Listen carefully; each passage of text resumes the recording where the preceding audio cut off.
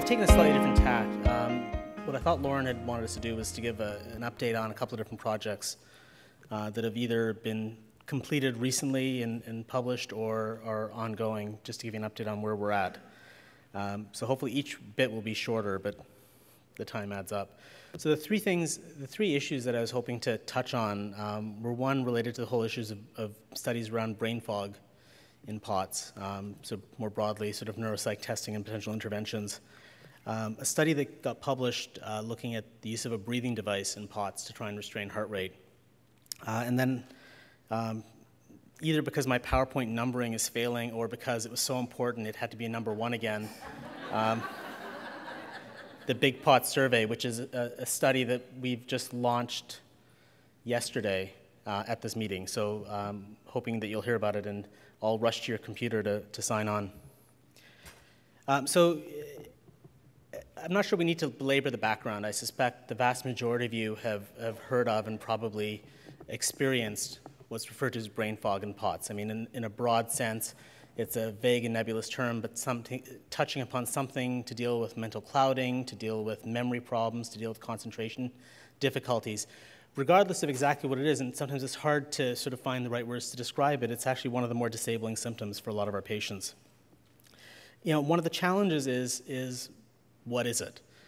So despite the frequency of complaints, there are some studies now, but I believe this is the first study that we did where we actually did formal neuropsych testing, neurocognitive testing, to try and understand what it is that brain fog is. And part of this stemmed from a prior study that was done at Vanderbilt looking at sort of psychiatric issues in POTS and whether patients had DSM-4 criteria, and for the most part they didn't. But with the brief neuropsych testing, actually, what we found was that there was a problem with attention concentration. Right? Patients usually come to clinic saying they have memory problems. It actually turns out from that initial look that it was a concentration problem. So we ran a battery of tests, and there's just a smattering of the results here. But basically, we studied 28 POTS patients and 24 healthy control subjects, because we're really asking, is there a baseline abnormality, not does it get worse when you're standing up, which is an important question, but a different question. And we tried to find tests that address different aspects of neurocognition. So there's some tests of executive function. So the Stroop test is a color match test, right? It's a fairly commonly used test where you stress the body because you sort of put colors up and you put words up like blue, like words, color names up, and then you have different colors up, and you have to actually get the patients to talk about what color it is and not what the word is, and you have to concentrate a fair bit to do that.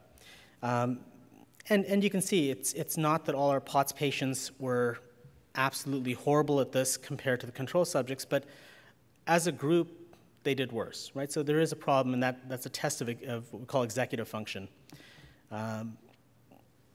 Then there were more specific sort of speed tests, or there are rough tests that sort of are almost little sort of go through a maze of words type thing, and the POTS patients did worse on that, and that's a selective attention test, and then there's a symbol digit test, which is a cognitive processing. So the papers published, the details, if you're actually into neuropsych testing, are available, but this is just to point out that there are abnormalities that we were able to focus on. And the study was, I was the PI on it, but largely it was run by Amy Arnold, who's a postdoc at Vanderbilt that will soon be employed somewhere else, sadly. Well, not for her, but for us. So that's fine. So we basically found there were abnormalities, and there's certainly some follow-on studies we can do, but again, most patients they are interested in, is there something wrong, but they're more interested in, what are you going to do about it, right? And is there something that can be done about it? And anecdotally, we've had patients take modafinil. Some tolerate it and some didn't, and we've done a prior study showing that its effect on heart rate, which is one of the concerns, that it could actually worsen tachycardia, was actually relatively minimal at the doses that we were using, which is sort of 100 milligrams twice daily or per dose. And so we wanted to know whether we wanted and still do, whether this can actually help improve cognitive function. Yeah, it's not happening, Ellen. So there's an ongoing study right now that's at Vanderbilt. If you're interested, please contact them. It's going to take a week of your life probably, because basically it involves coming in, getting baseline testing, and then we have 4 intervention days where we'd give you an intervention, we'd check vitals periodically, and we actually have a computerized cognitive testing battery. So one of the challenges is you need something that's designed for repeated measures, right? A lot of the stuff we did in that initial assessment, part of the challenge is you've never seen it before. So if you do it again, you do better. And so if you're doing a study like this, you don't want people to do better just because they've seen the test. So Cogstate is an Australian tool that's was designed originally for Alzheimer's, but for repeated assessments and studies.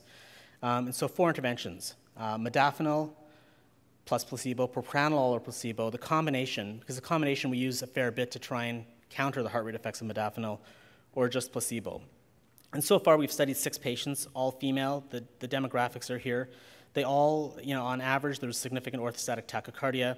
No data to show you yet, but the study is ongoing, and like I said, we'd love to have you if you're interested, although it does take a bit of time. The second thing I'll touch on is the whole story around the breathing device in POTS. And this is a device that actually was developed as part of CPR algorithms and is used by the military. And that's actually how we heard about it. It's a military tool used in the field for people that are bleeding out to try and get them, to resuscitate them long enough to get them to a base hospital. And the whole idea in the field is that by breathing through this, there's a resistance to breathing, right? So you put this on, it makes it harder to breathe. You have to suck harder to get air in, which sounds great, doesn't it? Makes life more difficult. But the theory of what that does is that by sucking harder, you increase the negative pressure in your chest and you suck more blood back in to your heart. And so you can actually improve the venous return, the return to your heart, and improve the stroke volume, and in theory, improve the heart rate. Now, the latter parts of that are stuff we made up, right? I mean, in theory, you get the negative, we know it increases negative pressure. The rest of it we sort of made up as something that could happen, and that's what we wanted to test in the study. It was actually a physiologic study. The device is shown here. So this is the device, this sort of orange thing, right? And you can see there's a little valve in it that, you can, when you reach a certain threshold, you can move the valve and get air through. For the first 7 centimeters of water of pressure you generate, you get nothing. No reward until you get above that, right? So you have to suck harder to get stuff. And we actually created a sham just using an air filter, and we were hoping that most of our patients weren't respiratory therapists and wouldn't recognize the difference. And so we did a crossover randomized study, and we wanted to test the hypothesis that we could actually increase the stroke volume and decrease the heart rate acutely in patients with POTS. It was an afternoon study where you had, you lay on a tilt table flat. We did it with the sham or the active thing first, tilted you up for 10 minutes, looked at cardiac outputs, put you back down, waited 20 minutes, and then repeated it with the other intervention, right? So in an afternoon, you were done with the study. The patient flow from the paper that's published is here. You can't read it. I couldn't read it. But we had 39 patients that were eligible, 37 randomized, and 26 were able to complete the 10 minutes of tilt, which was required because if we're looking at the hemodynamics, if they didn't do the hemodynamics at the 10 minutes of tilt, it was hard to compare. And the arrows are here to help sort of, guide the direction because we're comparing different bits and bobs. But if you look at with tilt, the heart rate on top and the stroke volume on the bottom, the heart rate with the active device, the ITD, went up in response to tilt. The heart rate went down. The heart was lower with the ITD compared to the sham, right? So the ITD did restrain the heart rate. Perhaps next time I do this, the arrow should be this way. Similarly, the stroke volume was higher with the ITD, right? So we actually did show that this works, and there are patients, some patients liked it and others didn't, truthfully, but some of the patients liked it, swear by it, and it was a little difficult to get. I think you can get it from medical supply houses now, but at the time, people were calling us because their dog chewed on it and they didn't want to chew on it again afterwards. But this is theoretically a device that can be used as a rescue type device, right? So when you're feeling more tachycardic and feeling a bit worse acutely, this actually may improve the venous return to your heart and restrain your heart rate a little bit. Okay, and the final thing I wanted to introduce to you was what we're referring to as the Big POTS survey, not the legal name of it. But it's an online survey that I first talked about 2 years ago at this meeting. We've been working on for a while. You will not believe the bureaucracy involved in this.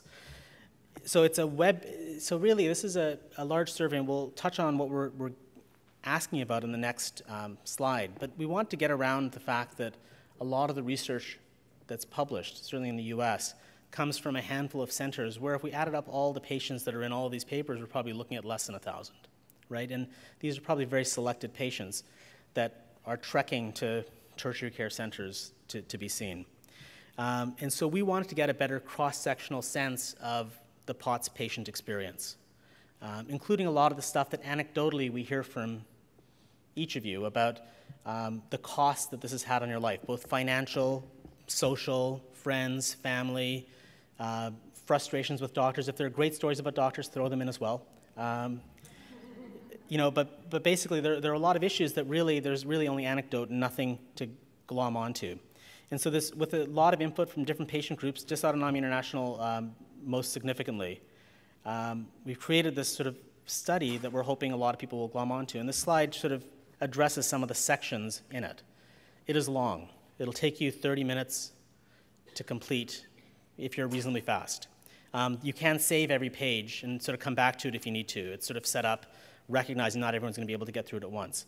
Key things. The way we set this is done through the Vanderbilt IRB. And so for the IRB, they need to know that only adults can consent legally, right? And if you're in a hospital, they can talk to a child and check with parent and all that. But since we're doing this web-based, you get through it, and consent is on the first page when you click on the link. And if you move on, it's assumed that you are agreeing to the consent.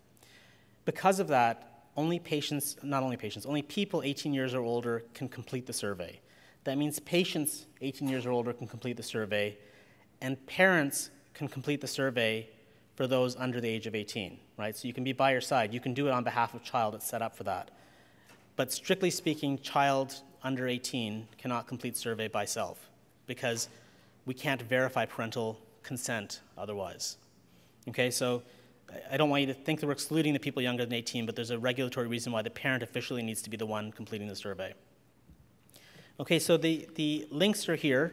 I suspect many of you are quite familiar with the Dysautonomia International website, and there are links from that site.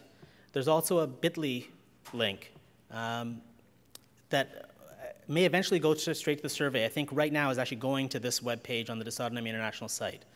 And the idea of the bit.ly link is that we would love, for those of you more involved in social media than me, which is actually 100% of you, I suspect, love to have you send this to your friends and your Facebook pals and all that, and tweet it out, and any other social media thing I've left out by accident, and try and get a lot of people involved. I expect most people will be from the US. We did run it by one of the British groups to try and be a little Anglo-sensitive in terms of language, for those of you who had my escalator trauma yesterday.